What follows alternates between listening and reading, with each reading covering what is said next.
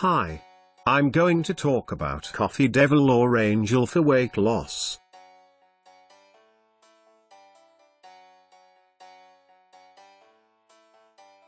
Coffee devil or angel for weight loss? Every couple of months another article appears saying coffee is either good or bad for us. The latest report says it is an angel. A recent large research report that included 250,000 people looked at those who had never smoked and saw that the ones who drank 1 to 2 cups of coffee per day had a lower risk of dying than those who did not drink coffee. The report goes on to say that those who consumed 5 or more cups of coffee had even lower rates of death. The report in the journal Circulation goes on to say that coffee drinking can result in less heart disease and type 2 diabetes. The report findings show that the compounds in chlorogenic acid may also slow their release of glucose into the bloodstream after a meal.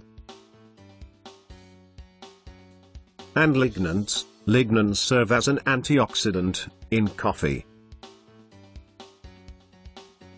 They help control blood sugar and reduce inflammation. Together they can reduce heart disease.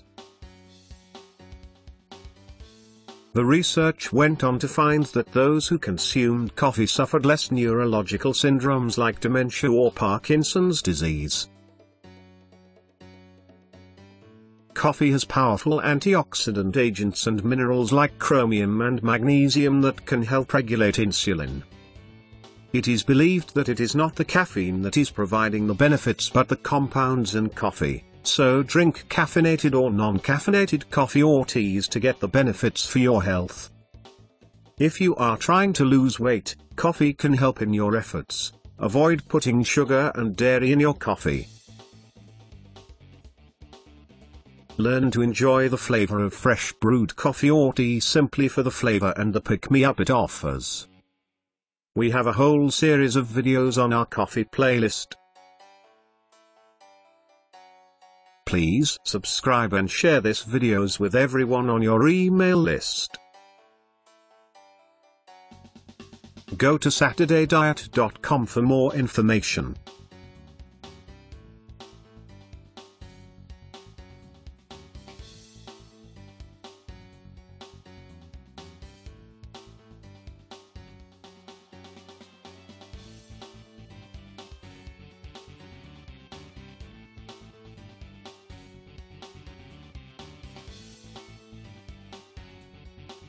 Thanks for watching. Please see my link in description for more information. Bye.